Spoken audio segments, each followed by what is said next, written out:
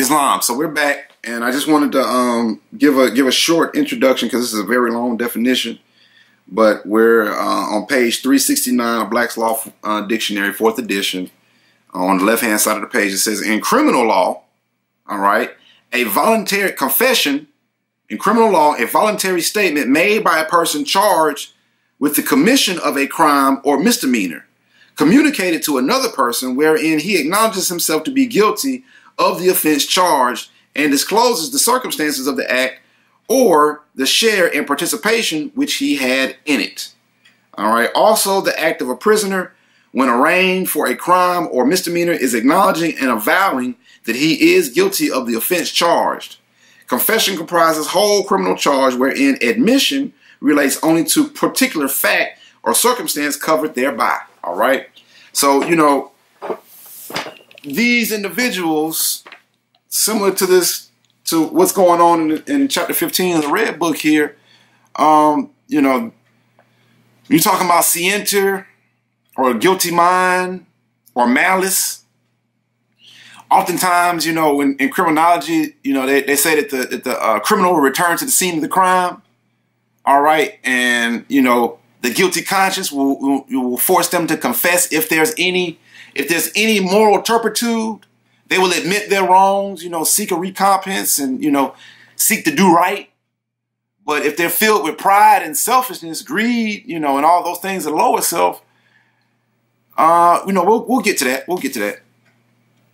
I don't want to, you know, spill the beans too much, but, you know, just keep these things in mind.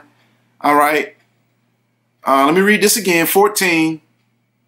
If one has only reached the plane of treachery, he is a lover of deceit and will betray a friend to save his selfish self. Behold, you men, or whatsoever you be, your words fall lightly on my ears. 16. Can I prejudge these 100 priests, turn traitor to myself and them because of what you say when you confess your treachery? All right, the same ones who claim to follow, love, and honor the prophet will confess their very hatred and contempt for what the prophet has brought them by their very actions, words, and deeds. We don't have to look that far. You know, all we got to do is use our discernment, you know, use our eyes, our spiritual eyes, you know, use our ears to hear and listen to what they're saying. Sometimes we don't even have to look at nothing. We can just listen to what they're saying and hear it and know that it's not true. All right. And keep in mind, you know, when they talk about justice in the, you know, the scales of Libra, and they say justice is blind, they often have a blindfold on her. You know what I mean? Because they don't want justice to see what's really going on. But that, you know, we could argue that a number of different ways. But anyway, 17, no man can judge for me. Let me read that again. No man or woman, you don't want to be sexist. No man can judge for me. And if I judge before testimony is in, I might not judge aright. All right? So make sure that anybody who's passing judgment, make sure that they have all the testimony and that all the testimony has been presented and given, you know, equal chance to be presented and weighed. All right? 18, nay, men, by whatsoever way you came, return. My soul prefers the darkness of the grave to little flickering light like these you bring. 19. My conscience rules. What these, my brothers have to say, I will hear. And when the testimony all is in, I will decide. You cannot judge for me, nor I for you. So, 20, be gone. You men be gone, and leave to me this charming light. For while the sun shines not within my soul, there is a light surpassing that of the sun and moon, and that of the moon. Pardon me, let me read this again. Be gone. You men be gone, and leave to me this charming light. For while the sun shines not within my soul, there is a light surpassing that of sun and moon. Talking about that Allah and man, right? 21, 2. Again, the white robe priest appeared. Let me back up. 21, pardon me. 21, then with an angry threat that they would do him harm. Typically when you reveal the truth, you're doing the work and they realize they can't stop it, they'll try to slow it down. And then when you rebuke them, for trying to tempt you, then they'll try to send you angry threats and, want to threaten you and everything. And, I've dealt with Moors who want to pop off real crazy and talk all tough. You know what I mean? And at the end of the day, they're just expressing an angry threat similar to what these false priests did. All right. With Joshua. Okay. And I do mean overkill. That's what's going on. Overkill, okay means overkill. But, you really don't want to get into that because that goes into the MK Ultra mind programming and all that good stuff. And we're not really dealing with that today. But, we can get into it if y'all got questions or comments. Send us an email. But 21, then with an angry threat that they would do him harm, the vile tempters left and Joshua was alone. 22, again, the white robe priest appeared and led the way. And Yehoshua stood again before the Hierophant. 23, and not a word was said, but in his hand the master placed a scroll on which the word justice was inscribed. 24, and Joshua was the master of the phantom forms of prejudice and treachery. Islam. And I think that's what we're dealing with oftentimes when we talking about this electrifying age, dealing with the trolls, shills, and bots. All right. We're dealing with the phantom forms of prejudice and of treachery. All right. Because they're prejudiced against others who they're trying to say that they're separate or different from. And then they're treacherous not only to themselves, but to, Allah in man and the Allah or the God within their own selves. Because they're, instead of honoring and respecting that, they're dwelling in their lower selves and acting out of, hate, lewdness, thoughts of murderous and treachery and theft. All right. All those things are the lower self that we were talking about earlier. All right. But just to back up, chapter 15, verse 15, circle 7 says, but Jesus said, away from me all tempting thoughts. My heart is fixed. I spurn this carnal self with all its vain ambition and its pride. Islam. And then chapter 15, verse 15 of the Red Book says, behold, you men, or whatsoever you be, your words fall lightly on my ears. Why do they fall lightly on my ears? Because you're tempting, these tempting thoughts that you're giving. And my heart is fixed. I'm spurning these carnal desires of self. All right. With all of its vain ambition and its pride. I'm not dealing with that. Islam. So we're back. And just to switch gears here, I just wanted to pull something out of the administrative functions real quick. I might, jump back into it. But on the section of the cherub, all right, talking about the sergeant at arms of the doorkeeper. All right. 5 on page 72 here, it says the doorkeeper shows our temple visitors great and cordial hospitality. They show where restrooms are, they get water for the visitors, they hang up coats, they answer all questions, they give out information of future meetings, etc. And they escort dignitaries who are visiting our Moorish society. These two are the task of the sergeant at arms or doorkeepers. All right. 6. The sergeant at arms, being mufti, enforces the laws of our Moorish society and maintains peace at any cost. The sergeant at arms is also in charge of our charter, the symbol of our legislative power and authority. They are to see that the flags are at all times respected and protected. Remember the subversive act of George Washington and his use of the axe regarding the cherry tree. 7.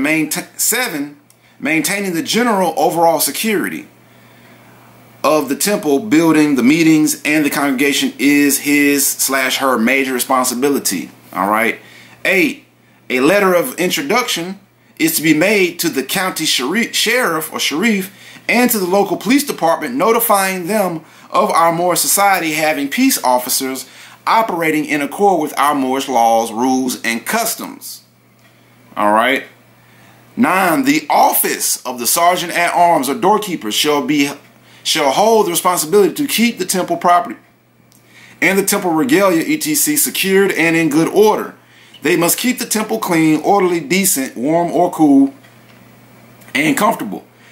At the close of the meetings, they shall assure that all temple property is properly secured, and if any property, instruments, or items are ever removed from the temple for an outside function, it is the responsibility of the assigned officer responsible to that charge to secure the return of the same.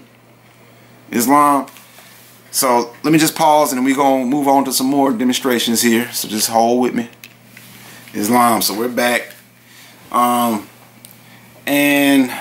at this time, I want to reiterate and discuss, for peer review, the topic of consular court, because it seems, and I've been getting word that there's a lot of confusion that's being spread about what consular courts are and what they mean, and this, that, and the third.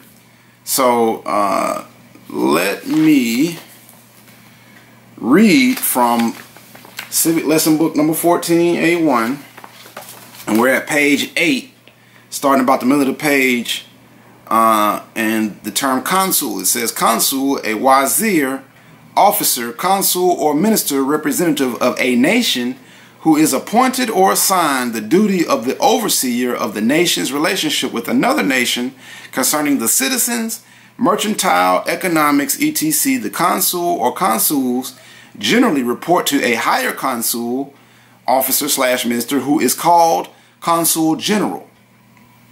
Consular courts. Consular courts generally deal with civil cases, and in some instances having criminal jurisdiction. Consular courts are held by consuls of one nation / country in the territory or jurisdiction of another nation / country. These courts are operated under the authority of treaties, which are constitutionally enforced. Islam. All parties must be lawfully identified with documented proof of nationality and citizenship, and documented proof of sovereign authority to enforce the law, constitution of the people. Do not go beyond this paragraph if you do not understand it. This is your key. Islam. So if you don't understand what I just read, stop right here, rewind, play it again, go do some research. All right.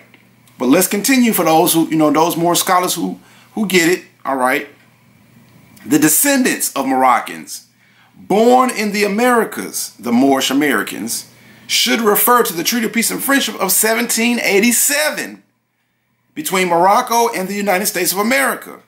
Remember, the European Christians are foreigners settled in your land. This is your home, Moors. As consular courts were abolished, and this is on page 9, as consular courts were abolished in 1956 AD, 1376 Moorish calendar year, all issues between the Moors and European Christians, being of a treaty nature, are obviously of a federal jurisdiction. All right? The states cannot make treaties and therefore have no jurisdiction. A change of venue should automatically be recognized, by inferior courts. Any jurisdiction claimed without mutual agreement within the prescribed proper forum is void of law.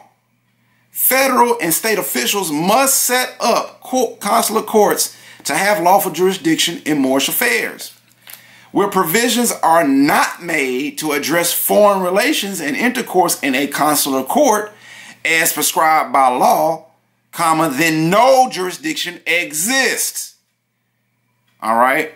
If there's no consular courts to deal with the foreign relations and intercourse, and to answer to and, deal with the treaty obligations of each party, all right, then no jurisdiction exists. A court of general sessions, congressionally sanctioned, in accord with the national constitutions and treaties, with consulars and officials representing both nations / nationals present and in propria persona. Mind you, the Congress adjourned sine die 1861. All right. So if the Congress adjourned sine die 1861, and then we fast forward to 1956, and then the Consular Courts, the U.S. relinquishing jurisdiction of the Consular Courts in Morocco, all right, and then them recognizing the Kingdom of Morocco over there in the Kibulan, but not the rest of the empire over here, all right. You got to keep in mind where Morocco really is, all right. What part of Morocco are they talking about when they say, other territories of the former Ottoman Empire? Hold on, pardon me. So let me back up further, and actually I'm going to read the full text. All right, and this is a copy here, facsimile of AA 222141, which is referenced by Brother C.M. Bay, and on notice and on the record, on the public record, part of the congressional records at the Library of Congress. All right, and it says here 141, to carry into full effect the provisions. So to carry into full effect means to activate, to be active, not passive. All right, and in the provisions of the treaties of the United States with certain foreign countries, the ministers and consuls. So note the ills and bays, they're ministers, but we're talking about the consul part. All right, consuls of the United States in China, Siam, Turkey, Morocco, Muscat, Abyssinia, Persia, and territories formerly a part of the former Ottoman/Moorish Empire, including Egypt, duly appointed to reside therein, shall, in addition to other powers and duties imposed upon them, respectively, by the provisions of such treaties. Keep in mind, the treaties are what's guiding here. All right, this is what's guiding foreign relations and intercourse. All right. Respectively, be invested with judicial authority described in sections, in the list of sections, all right, which shall appertain to the office of minister and consul, and be a part of the duties belonging thereto, wherein, and so far as the same is allowed by treaty. Again, the limits of the treaty. All right, keep that in mind. This is what's determining how things are being decided. And in accordance with the usages of the countries in their intercourse with the Franks and other foreign Christian nations. All right. And keep in mind, this treaty of peace and friendship was between the Moors and these foreign Christian nations. All right. 142, general jurisdiction in criminal cases. The officers mentioned in section 141. So that's the ministers and consuls. These are officers that we're talking about. All right. Mentioned in section 141 of this title are fully empowered to arraign and try in the manner provided in sections blah, blah, blah. Right. It gives it to you right here. All citizens of the United States charged with offenses against law, committed in such countries respectively, and to sentence such offenders in the manner and in such sections authorized, and each of them is authorized to issue all such processes as are suitable and necessary to carry this authority into execution. So not only do they have are they fully empowered to arraign and try, they're also empowered to come up with those, and they're authorized to issue all those processes as are suitable and necessary. And notice it says processes in here, but anyway, we'll just keep that in mind. As are suitable and necessary to carry this authority into execution. All right. 143, general jurisdiction in civil cases. Semicolon, venue. Such officers are also invested with all the judicial authority necessary to execute the provisions of such treaties, respectively, in regard to civil rights, whether of property or person, and they shall entertain jurisdiction in matters of contract, at the port where or nearest to which the contract was made, or at the port at which or nearest to which it was to be executed. All right, keep in mind these ports. All right, and again, the limits of the treaty. All right, at the port where or nearest to where the cause of controversy arose, or at the port where or nearest to which the damage complained of was sustained, provided such port be one of the ports at which the United States are represented by consuls. All right. Such jurisdiction shall embrace all controversy between citizens of the United States or others, provided for by such treaties respectively. All right. So they're talking about the consular courts being the proper venue for those citizens of the United States or others. Or others. Others is a very broad statement. Very, very broad. Provided for by such treaties respectively. So what treaty might we be talking about? All right. What treaties could we possibly be talking about? Oh, I don't know. Maybe the Treaty of Peace and Friendship, 1787. All right. And let me get into some of the language of the treaty. Hold on. So pardon me, before I get into that, before I get into the language of the treaty, I just want to keep reading here. We're back in lesson book 14A1. All right, still on page 9. And let me back up. It says, as consular courts were abolished in 1956 AD, 1376 Moorish calendar year, all issues between Moors and European Christians being of a treaty nature are obviously of a federal jurisdiction. The state cannot make treaties and therefore have no jurisdiction. All right. This is why the federal jurisdiction is really, you know, the beginning, middle, and end for Moors, right? But let's just back up and just talk about realities of things. All right. If you go to federal court right now to file a claim or file charges against someone, last time I checked, it was like 400 notes. All right, 400 fiat notes. All right. Now you can compare that just for the sake of you know, doing the math, to 85 notes, which is what we're offering for Moors to bring their charges to consular court now via faithsprovinceregency.org. All right, and to get their claims on the dockets. All right, versus 400. So now 2, you want to keep in mind. And let me pull up this definition right quick. Hold on one second. All right, so when we're talking about consular courts, when we're talking about, the difference between federal and state and all of that good stuff, for Moors, right, based on this treaty and the intercourses that we're interacting with these Europeans and these foreign corporate policies and corporations, the consular court would in fact be what's known as a court of first instance. All right, court of first instance, and this is Black Law 4th edition. All right, page 430. I'm over here on the right hand side of the page. Court of first instance, a court of primary jurisdiction. Courts of this title may be found in the jurisprudence of the Philippine Islands. Islam. Let me just jump down. Court of General Sessions, the name given in some states to a court of original jurisdiction in criminal cases. All right.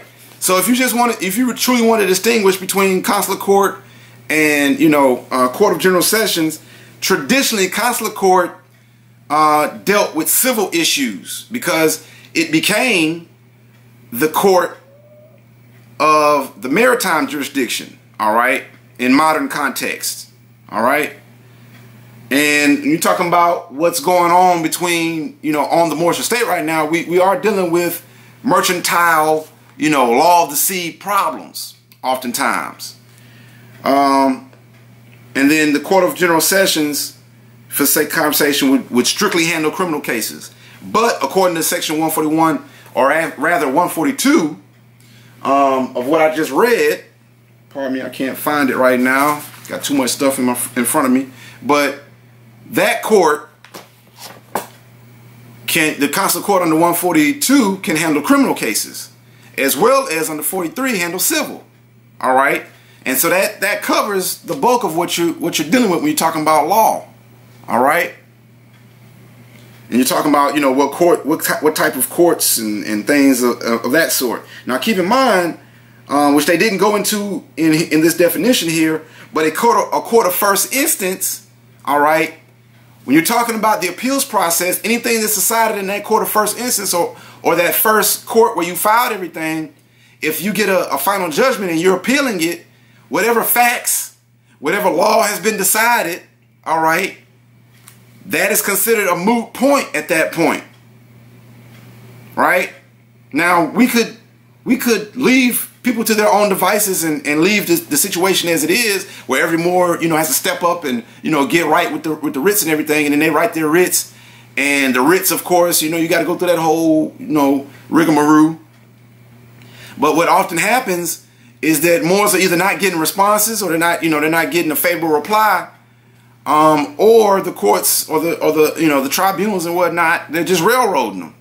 All right, and Moors are left hung out to dry, literally, rode hard, put up wet, and hung out to dry.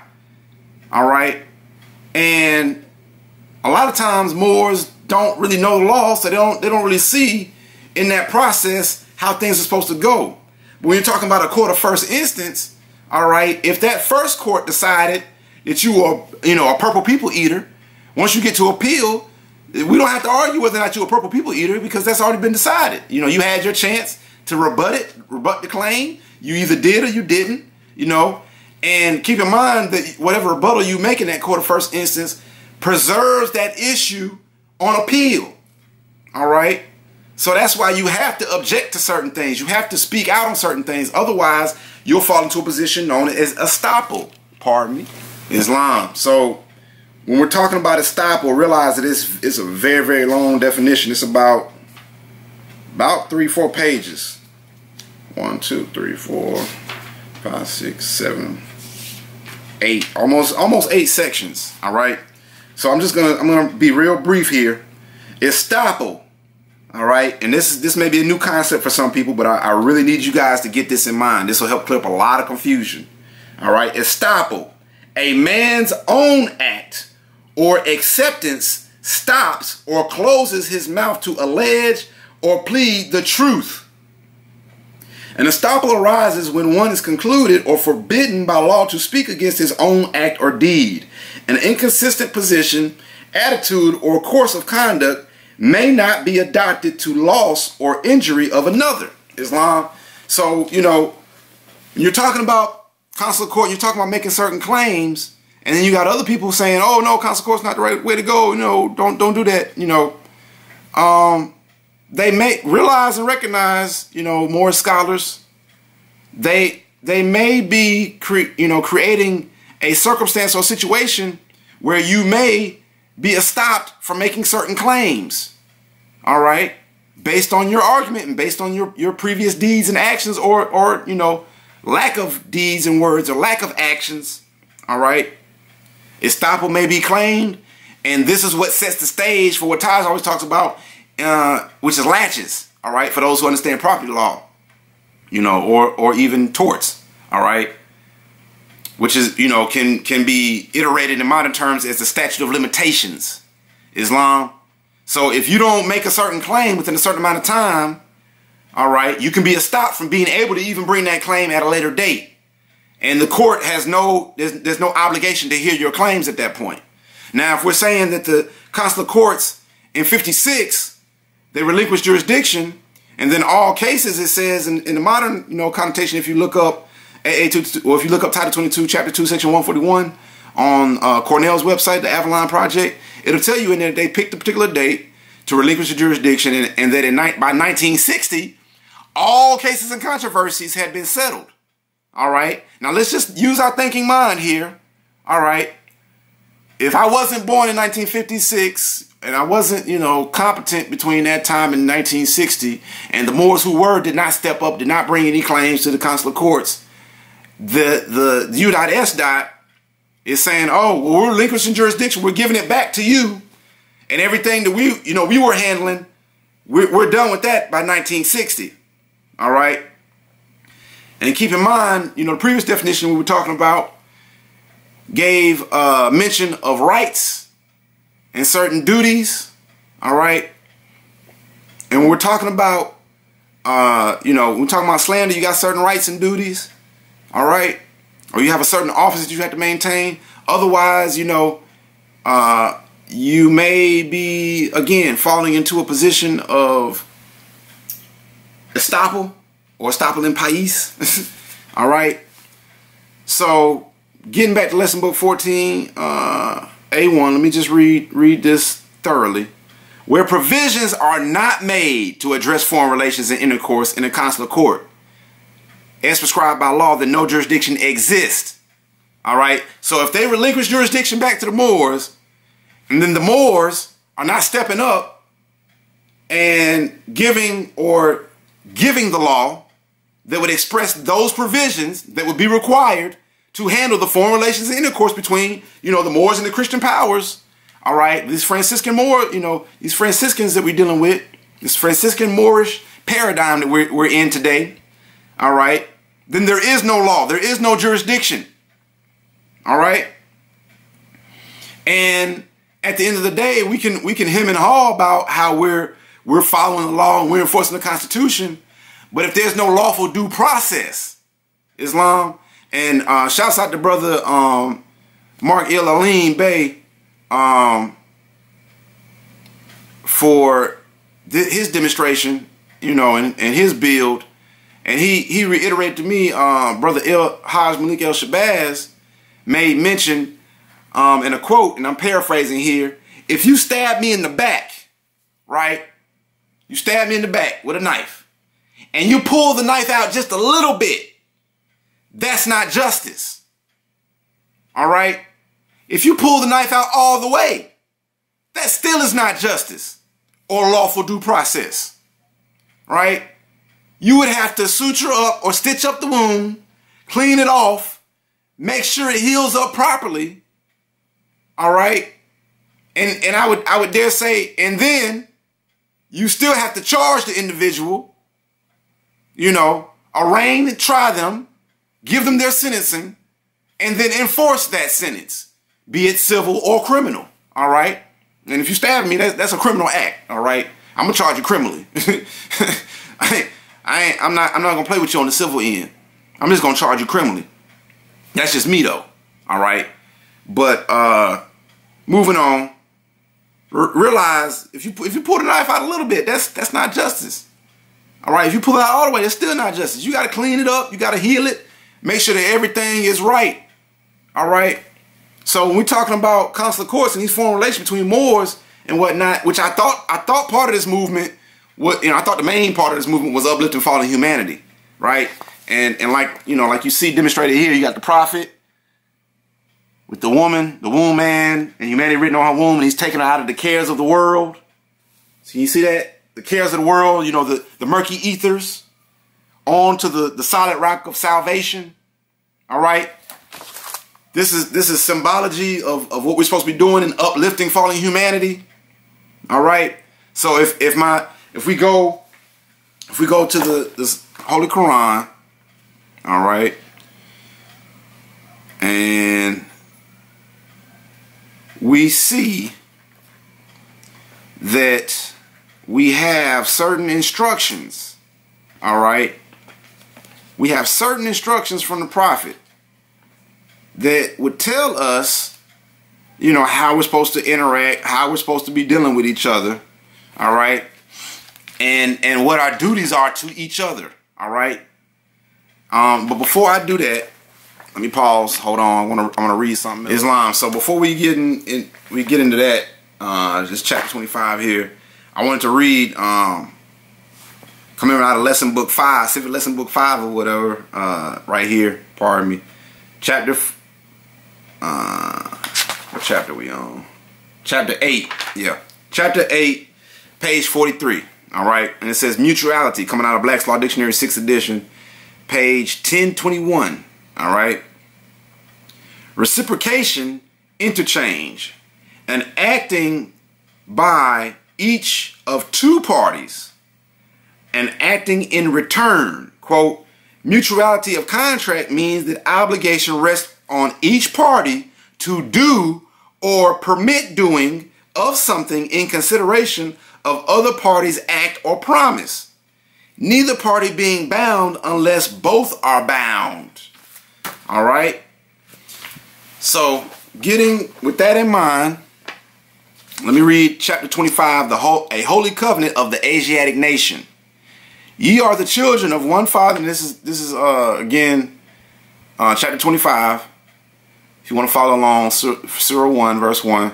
Ye are the children of one father, provided for by his care, and the breast of one mother have given you suck, or given ye suck.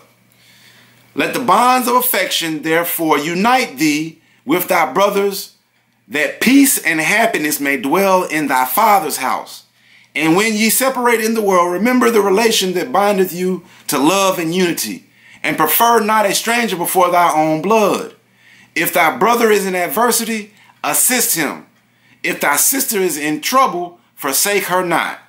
So shall the fortunes of thy father contribute to the support of his whole race, and his care be continued to you all in love to each other. Islam. And that was chapter 25, all right, of the Moorish Holy Quran, the Moorish Holy Temple of Science, Moorish Science of America, Islam. So with that in mind, all right, keep in mind that as Moors, we don't, you know, place our trust so much in the words, but in the titles and, you know, the history behind those titles. All right. And when we're talking about international exchange and intercourse and whatnot, let's just back up though before we get to that. You know, there was some comments made about the fact that if you are claiming consular court, right? And they were using the etymology of the word consul as the basis for this argument, right? But unfortunately, so often we as a people do not know how to read, and that's why, you know, I'm so grateful that, you know, Taj goes over the etymon degree, right? And, you know, these very basic, you know, reading skills, all right? And one thing that he's very good about doing is when you read a definition, he stops you and makes you recognize the whole, you know, all of what you're seeing. All right. And basic dictionary skills would have helped clear up a lot of the confusion that I was hearing, you know, going on and seeing going on. And I've been seeing going on, you know, lately. But it says right here, and I'm using some of the same references they were referencing, etymonline.com, just for point of reference. It says late 14th century. One of the two chief magistrates in the Roman Republic. And I could find the same definition in the Black's Law 4th edition, which we talked about last time. But it says one of the two chief magistrates in the Roman Republic. So already we're talking about somebody dealing with law. Magistrates. That's, you know, dealing with law and actually administering the law. All right. Or being in a position of judgment. All right. Over the law. Over cases and controversies. All right. Comma, from, indicating that one came before the other, from Old French, consular, and directly, meaning there's no derivation in where it came from. It's not hard to figure it out. Directly from Latin, consul. And then it says, quote, magistrate in ancient Rome, probably originally. So we know when we talk about connotation and denotation, when they're talking about the chief magistrates of Roman Republic, that's modern. That's a modern connotation of the word consul. It came from Old French, which consular, and that word consular directly comes from Latin, consul. All right. Probably originally one who consults the Senate, Islam. So if we're talking about, you know, the Congress, you got the House of Representatives, which is, you know, made up of reps based on the population of the respective states or the parties that they, you know, the bodies politic they represent. And then you have the Senate, which the Senate, you know, they only get 2 people per state. All right. And this system of government is ancient. All right. It goes back here in Morocco, Northwest Amexem, Morocco. All right. Al-Maghrib al-Aqsa, for those who don't know, who are confused about what we're talking about when we say Morocco. And, you know, North America, just for commentative linguistics. All right. It goes back to the 5 civilized tribes of the Iroquois Confederation and what was known as the 2-party or the long house system, the 2-house system, pardon me. All right, so you had one house that was made up similar to the House of Representatives, where each party, you know, each group or each tribe, each clan was able to send as many representatives as they needed based on the population of that clan. All right, and they would meet, you know, sometimes at Poverty Point, Louisiana, sometimes in other places throughout the nation, to consult with each other. All right. And if you have a problem, or if there was some violation of law between the parties, you would go to the Senate, or you would reach out to your senatorial representative. You know, now you can reach out to both, really, in the modern times. But we're just talking about in the context of the definition here. All right, so late 14th century, then we got the Old French, and then before that, it was directly from Latin. Now, for those who do not know, the prophet and you know, history indicates, and the prophet said, you know, if you're going to learn another language, learn Moorish Latin. Now, and Moorish Latin, for those who don't know, is commonly known as Spanish. All right.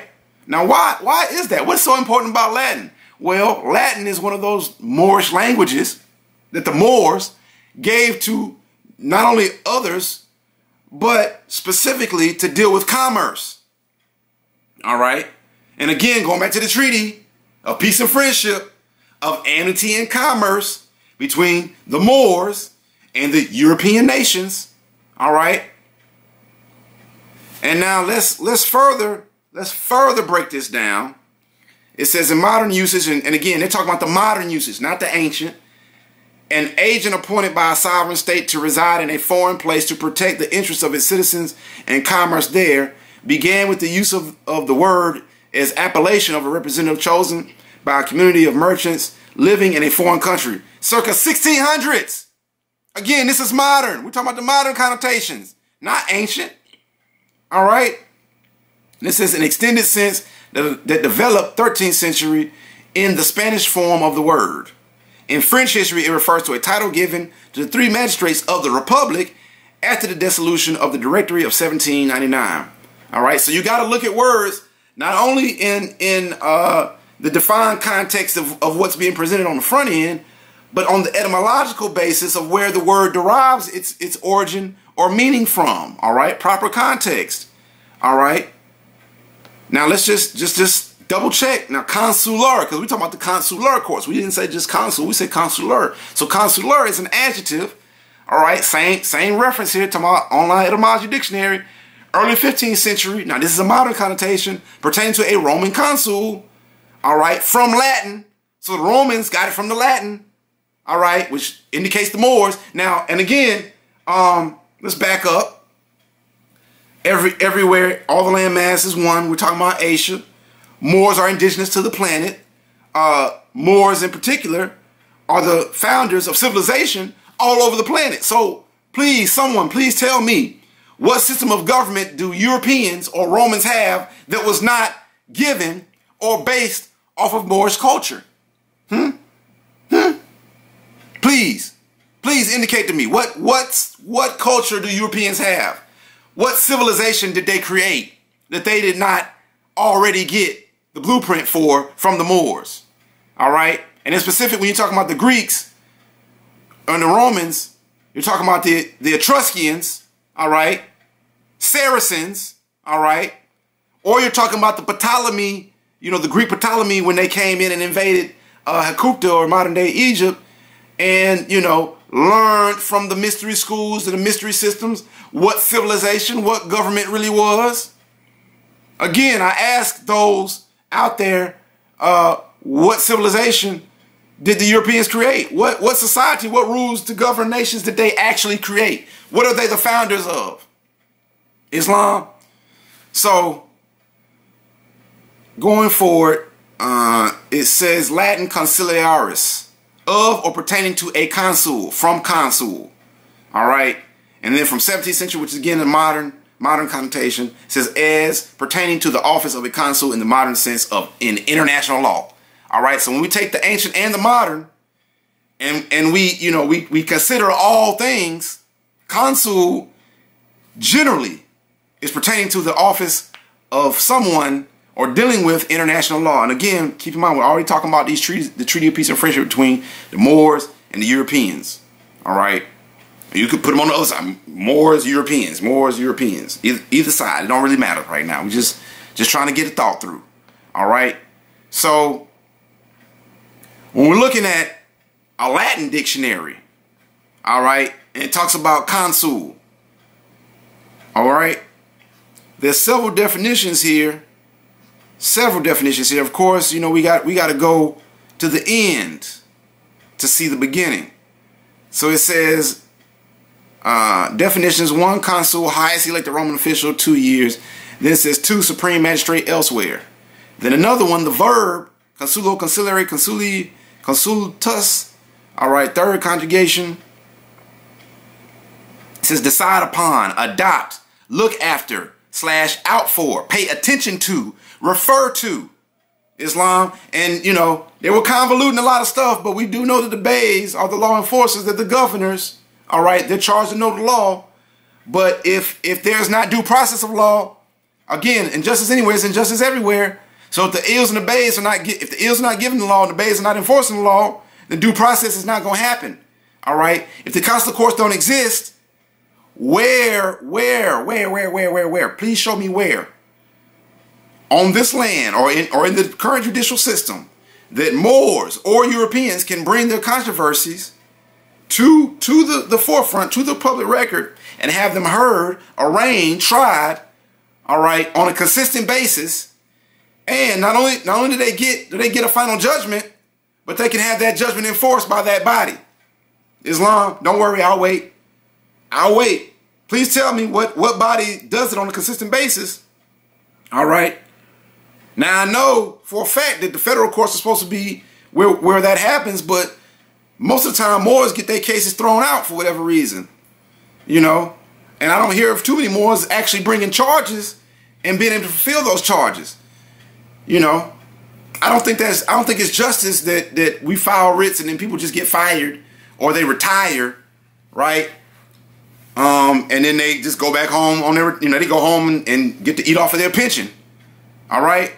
Or that they're out here, you know, slaughtering Moors left and right, and you have Asiatics who are supposed to be in leadership positions and saying, oh, well, they didn't claim their national birthright, so, you know, they're subject to all the ills that you know, Rome wants to put on them.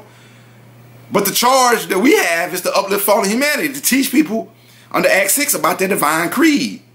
Islam, correct me if I'm wrong. You know, I may be a little off on this, but you know, we do have a lot of things to consider here. All right, and do keep in mind that we did give these Europeans permission to do business on our land. All right. Now, the fact that with that permission, that they decided to go pick up from Philadelphia and move to D.C., all right, to be closer to the ports, right? That kind of falls in line with what we were talking about earlier about the case of controversy being brought at the port nearest to which, or, you know, the port nearest to which the case of controversy happened, or where the treaty was enacted, all right? And then you really don't understand the Buck Act and how that extends the federal jurisdiction, you know, over the rest of the states, creating this hold on, Islam. So we're back. Let me just read it again. Where provisions are not made to address foreign relations and intercourse in a consular court as prescribed by law, then no jurisdiction exists. A court of general sessions congressionally sanctioned in accord with the national constitutions and treaties, with consulars and officials representing both nations / nationals present and in proper persona, would be a proper jurisdiction. All parties who operate by de jure constitutional law and treaty law. All parties would operate by de jure constitutional and treaty law, pardon me. If there is no proper jurisdiction or venue, then no lawful or legal trial can be held. Therefore, all rights revert back to the people, self-government with sovereign authority. This is where Certificate AA 22141 clearly proves its purpose. When government officials supersede their jurisdiction, or deny lawful due process, redress, recourse, and remedy, quote, at law, then they are the criminals and are traitors to the Constitution and treaty to which they are bound by law and from whence they derive any authority at all. All right? This is where your Zodiac Constitution comes into effect. Use it. Islam, Moors. All right, it goes on, it says, the Treaty of 1787 is the law of the land, just as the Constitution, and is binding on all judges of every state. Look at them as one document, talking about the Constitution and the treaties. All right, as far as law and authority is concerned, Moors are not citizens of the Union State Society, but are the people of the continental United States, being part and parcel, all right, of the government to which the Union of States are obligated. All right. So with that being said, if Moors are not citizens of the Union State Society, but are in fact part and parcel of the people of the continental United States, being part and parcel of the said government, and we know for a fact that the Moors have an obligation based on that treaty to make and enforce the law, but then, you know, the law that we've given the Europeans, they are not fulfilling. It would be asinine of us to think that the European who is continuously suppressing us is going to hail us into courts, you know, populated and you know, to be passed judgment by a jury of our own peers. It's asinine to think that. All right.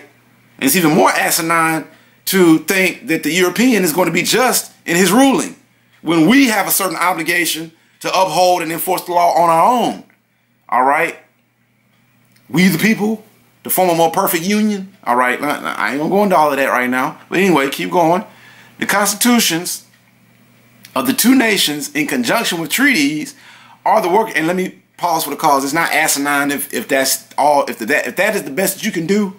All right. And if you refuse or don't know how to go ask those who know the law and get a favorable reply, you know, then I don't know what to say right now. Like, you got to study. Like, if that's where you're at right now, then that's where you at. You gotta spend some time. You gotta spend some more time with this information. You know, you still got some purging to do in terms of your concepts. And, you know, we all really do.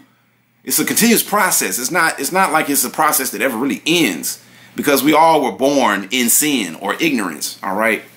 There's very few of us who were born into, you know, the Moorish paradigm and the Moorish mindset. All right. Much less the mindset of making and enforcing the law, being the eels and bays, and, you know, running government. And the prophet said, I'll keep the European here long enough to teach you government. And he's going to keep some of these Europeans because some of them are good farmers. He said the prophet said he like good peas. You know what I mean? But I digress, and I'm just, you know, paraphrasing here. But we're still on page 9, lesson book 14A1. It says the constitutions of the two nations in conjunction with treaties are the working tools for adjudication in jurisdictional arguments, procedures, and venue. Keep in mind the duality of the Great Seal of the United States. With Moors, any non-federal sanctioned court, inferior court, is improper jurisdiction. If a court is not operating with constitutional law and treaty, it is color of law and fraudulent. Islam, any colorable courts are improper and have no jurisdiction, although all states' officers knowingly operate with color of authority. Islam, any colorable or negative law, non-organic constitution is in blatant violation of the Constitution and the Treaty of Peace and Friendship of 1787. Moors, when dealing with legal or lawful matters, always be aware of what law, court, or venue is in operation, and what law its officers are claiming authority by, the nation they represent, and knowing the difference. Always challenge the court's jurisdiction. All right. When or if Moors are in court of the United States, and this is page 10, are in courts of the United States of America for any reason, the courts and their officers should be made aware of their obligation to the Constitution and the Treaty of 1787. For the record, all Moorish Americans should refer to their Zodiac Constitution, remembering that they are not the property, wards, slaves of the states, and not, I repeat, not Negro, black, colored, etc., or any other brand names that allude to slavery. And be careful, Moors, because some of your own interpreters and fezzes will try to put you back into slavery. Islam, be very, very, very, very, very careful. Make sure that you study, study, study, like all of them say, and like the prophet said. But when you study, study, study, you got to apply these studies. Otherwise, you get rusted. You follow me? If you don't use it, you lose it. We're just talking about in general, all right? But going on, it says, as national sovereign people, all right, not individuals, but a sovereign people, a national sovereign people, encompassing the entire nation. All of Morocco. The Moors are entitled to lawful due process at law. And again, injustice anywhere is injustice everywhere. All right? Take the knife out a little bit. That's not justice. All right? It has to be lawful due process. The constitutions of all parties involved should be presented into evidence for the record to protect and to preserve the rights of the people. Islam, the constitutions and treaty law is the sovereign law, where any de jure claimed authority is derived. Islam, so if anybody's claiming authority and they're not dealing with these constitutions and the treaty, then we already know inherently that their authority is not de jure and in fact is de facto. Islam, the rights of all people, citizens of a nation, are protected by the written constitution of that particular nation, not by privileges. Islam, the people's sovereignty is the source of the constitution and treaty law. Constitutional law, the people's combined sovereign power of authority, is enforced by their national representatives. Islam, through government agencies, and y'all can look at it for yourself. Page 10, take a screenshot, do what you got to do. I'm not making this up. This is a very old document. This is over 20 years old, mind you. This lesson book 1481 is over 20 years old. And anyway, I'm gonna leave it there. I'm gonna leave it there for right now. But notice what it says here. It says the rights of all people, citizens of a nation, are protected by the written constitution. And again, a lot of these people can't read. Of that particular nation, not by privileges. It's not how I feel today. All right, it's not just on my personal whim. We're talking about the written constitution. We have to deal with what it says in the constitution. Every state, when it says every state, on Article 4, Section 4, is guaranteed a Republican form of government. What does that mean? What does that look like? All right, and when that is violated, what are the policies or procedures of the courts or tribunals? What are the protocols of the Moors? All right, of those who claim to know the law, of those within the temple, the grand sheiks and secrecies, all right, to enforce those laws or those rights so that that Republican form of government is guaranteed to all. All right. What does that look like based on that written constitution? This is a real question. All right. The people's sovereignty is the source of the constitution and treaty law. Constitutional law, the people's combined sovereign power of authority, is enforced by their national representatives through government agencies and sub-agencies. Islam, all lawful agencies of government must have a delegation of authority order from the Congress or the House of Parliament, Majlis, to the Dejima, Council of Elders, the representative ruling body of the two nations in one. Demand all agency officials to produce their delegation of authority when they put demands on you. Islam, lawful government does not and cannot mandate anything on the people. Government authority and power is limited by the Constitution. Governments are empowered to protect the rights of the people, not use authority or sovereignty allotted them through the Constitution to violate the same. This is why Moors have a written constitution for their protection in national and international affairs, linking themselves back with the families of nations. All right. And let me just reiterate what a lot of these haters and naysayers did not mention. All right. So when you're talking about the Organization of American States, all right,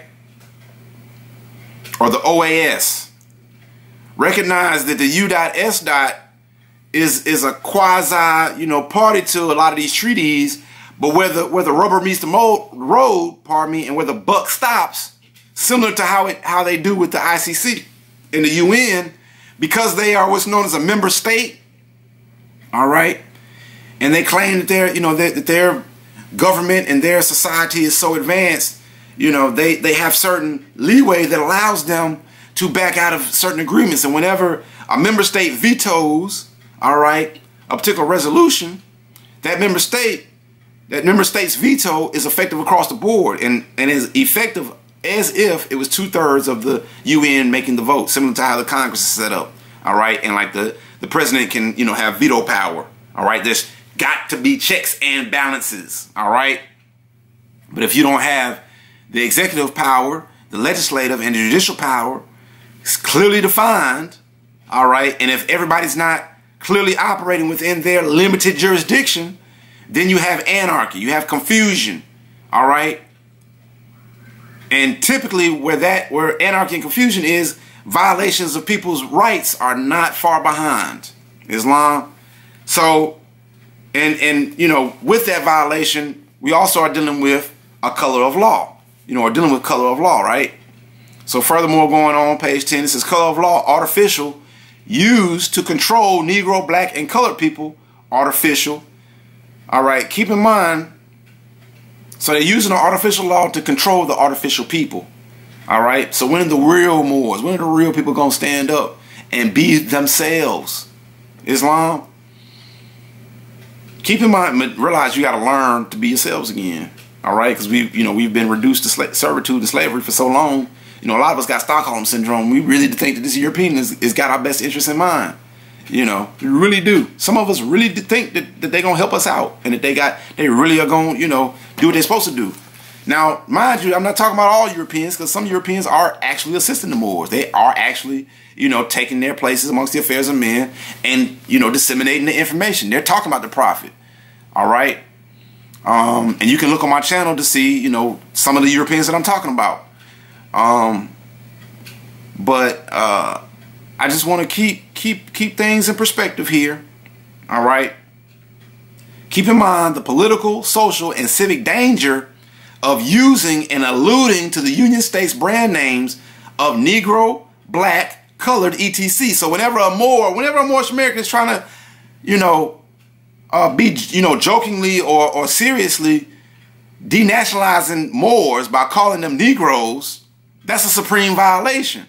Not only against that individual, but against the body as a whole. And it's even more of a supreme violation when these words and these actions and these deeds are coming from people who are in quote-unquote positions of power and authority. All right? It's a supreme violation. Supreme violation.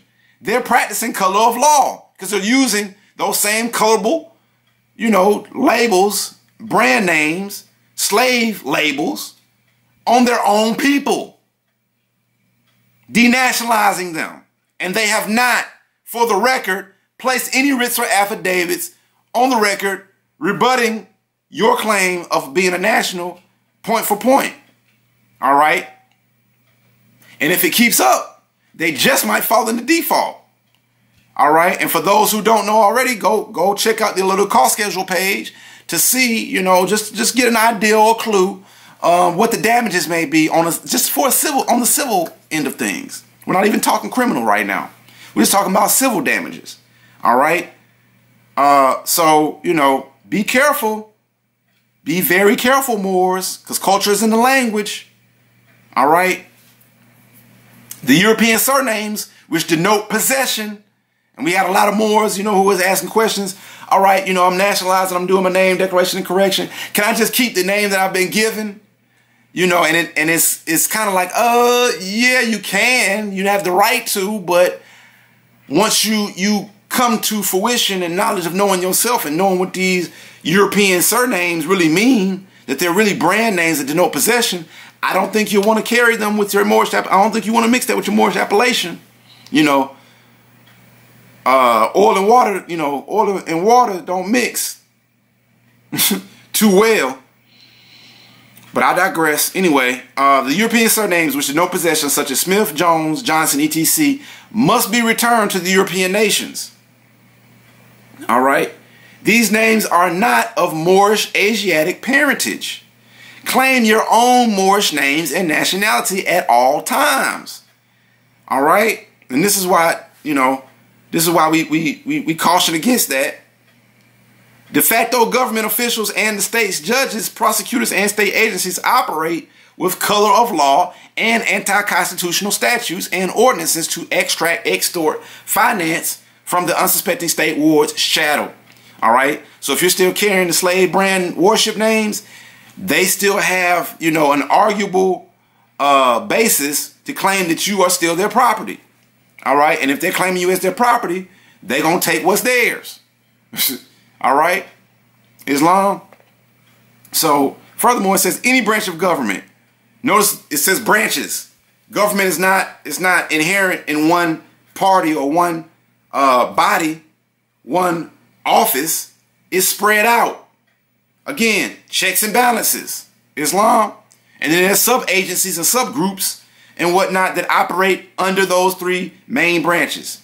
All right. Legislative, judicial, executive. All right. Keep that in mind. Any branch of government, government agency / agencies, person or persons employed by such agencies, all right, who operate beyond its or their jurisdiction or delegation of authority is in violation of the Constitution and the treaty. So whatever their job title is, if it only says they're supposed to be a window washer and they out here mopping the floors, well, that's outside their delegated authority. All right. If you're a policy enforcer or armed mercenary, and you're only supposed to, come to a scene of a crime when you've been called to it, but instead you're over here speed trapping, and you might be outside of your delegation of authority. I might need to see what you were delegated and what your limits were in terms of being out here and doing business on my land. I need to see that in writing just so that we're all clear, because you telling it to me. You saying that you're a sheriff, you saying that you're a deputy, whatever. That does not inherently prove to me what authority you were given. That doesn't give me a full description. It doesn't, it may only be it might not even be an outline, to be honest. All right. Officials using color of authority violate the people / citizen, thus commit a criminal offense. In such instances, the ultra vires statutes do not protect the culpable officials or employees. All right. And when you're talking about ultra vires, that's when you start getting into Clearfield. All right. And Clearfield doctrine, we talked about that. I'm not going to get into that today. But email us if you got questions. Contracted agencies, non-government, municipalities, judges, prosecutors, person or persons, clerks, etc., or others employed by such agencies, municipalities, etc., are bound to uphold and support the Constitution. Islam. And the next section goes into the Bar Association, talking about the judges and lawyers and how they're all, it says, remember this, the state's judges are members of the Bar Association. All right. The state's prosecutors are members of the Bar Association. The state's lawyers and attorneys are members of the Bar Association. The state's judges methodically use threats, fear, and coercion to force people to hire their fellow Bar Association lawyers and attorneys. All right. Already right there, if everybody's a part of the bar and, there's supposed to be a separation of powers, the judge's supposed to be non-partial, don't we have a conflict of interest here? Just inherently? How often do Moors make a point of this, though? How often do they object to this and preserve this claim or issue for appeal? Just a thought, Islam. But it goes on to say, question, for whom are the state's judges working? Whose agents are they, the Bar Associations or the people's? The Bar Association is not the law. The Constitution is the people's law. Study the law and use the law. All right? The Bar Association is not a law. It's not the law. It's an association. You follow me? The Bar Association is not the Congress. It's an association. All right? The Bar Association is not the president or the executive authority. It is an association. All right? Similar to a trade union All right. They're organized because they're similarly situated based on a particular type of work, Islam, or trade, in commerce. All right. And if it's commercial in nature, automatically its auspices or its jurisdiction at some point is going to fall in line under that treaty, because we're talking about a treaty of amity and commerce. All right. So whatever anybody's doing in commerce, it cannot supersede or violate that treaty and the Constitution. All right. And for the sake of conversation, don't they call themselves esquires? Isn't that an English title indicative of the crown in England under the Queen of England? All right. Isn't the Bar Association short for Barristers Association?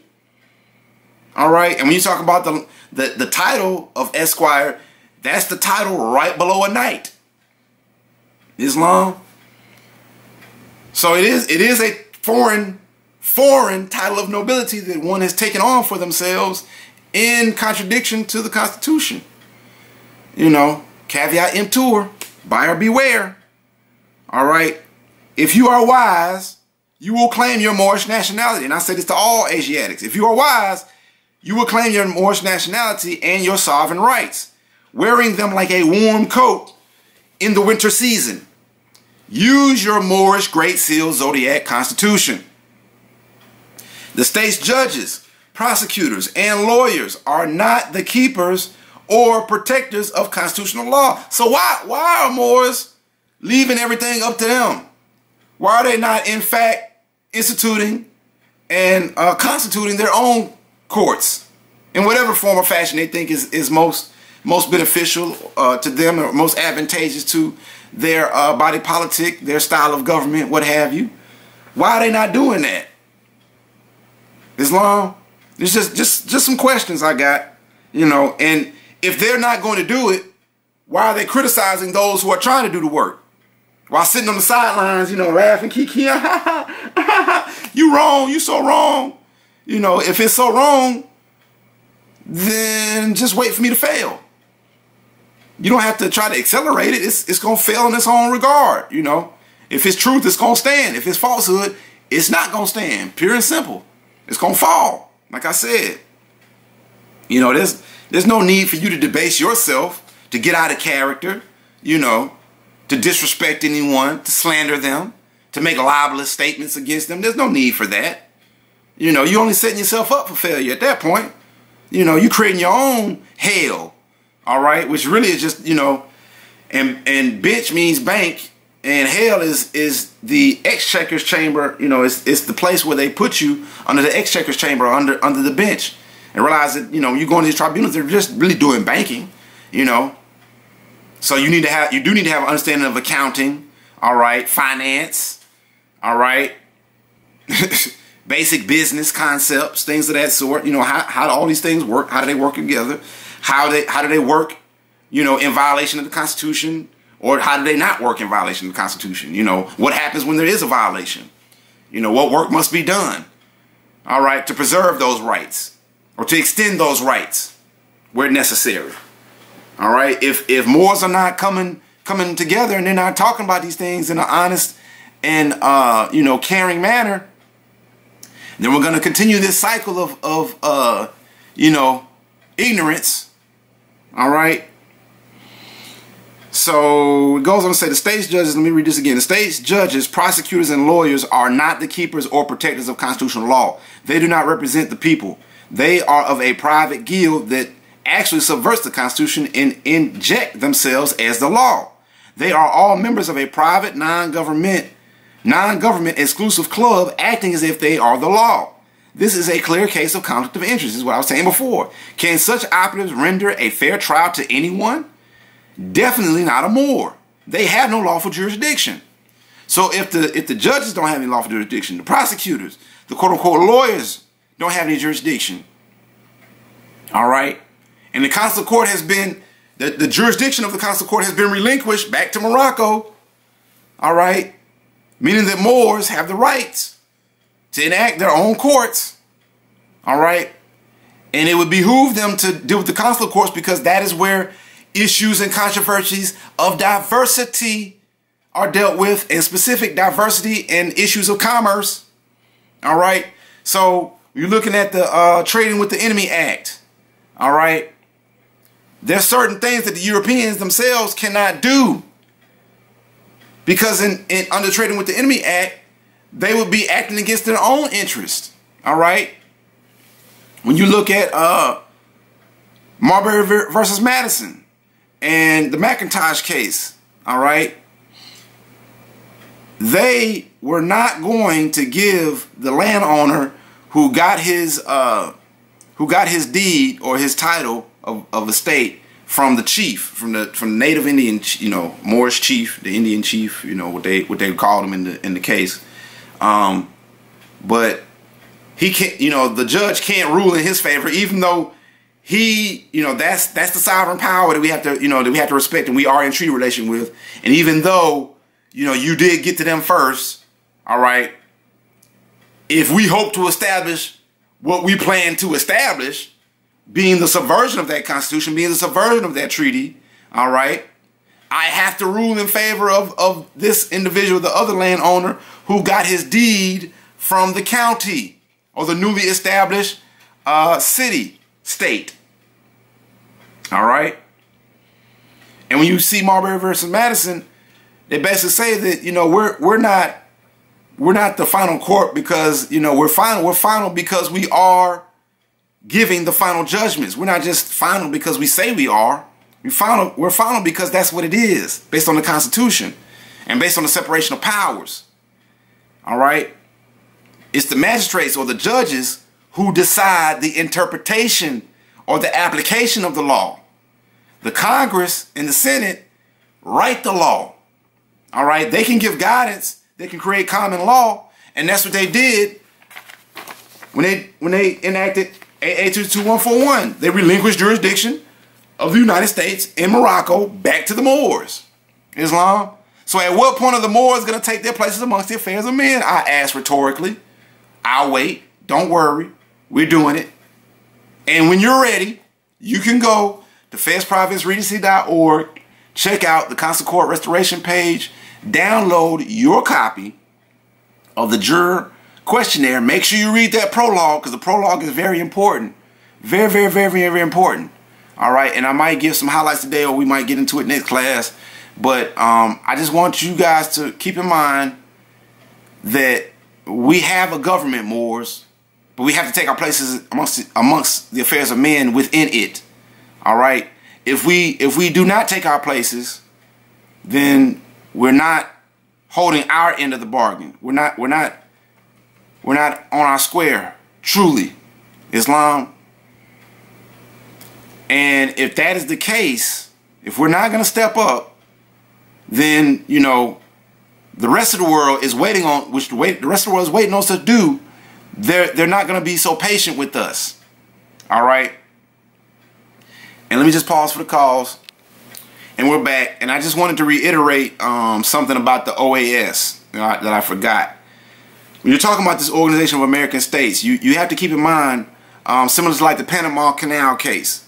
The indigenous peoples of the Panama Canal sought to sue and file a claim against, the Panamanian government and the U.S. government for taking their, unlawfully taking their land, their sacred land, and converting it to what they wanted to in terms of, dredging the Panama Canal and whatnot. And this is one of the biggest cases, of the OAS.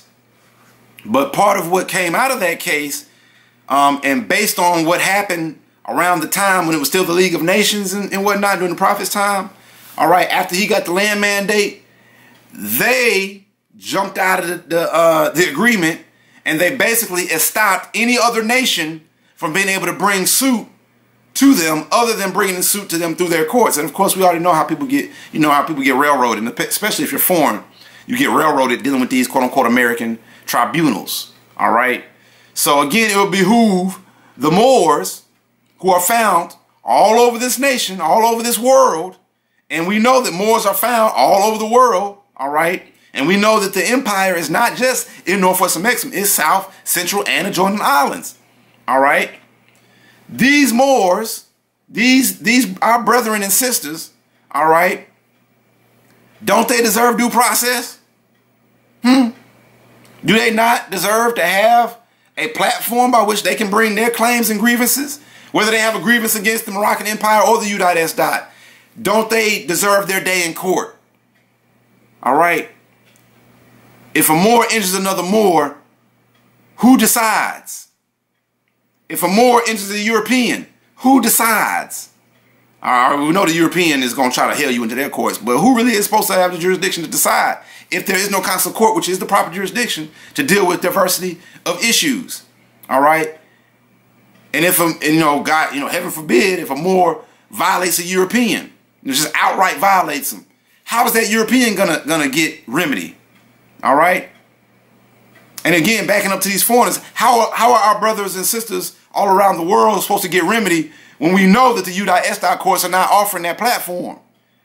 All right. They're not putting their case in controversy before a jury of their own peers. Like, let's really think this thing through. Who does it benefit not to have the consular courts? Really? And I'll leave you guys with that. And so from there, I just want to leave y'all with that. And we'll get back into this later. We'll pick it up. We'll pick this up again later, pretty soon, very soon, very, very, very soon. All right. As well as other things, questions and comments. But I don't want to get you guys too far down the rabbit hole today. I really want y'all to, to take the bite-sized chunks.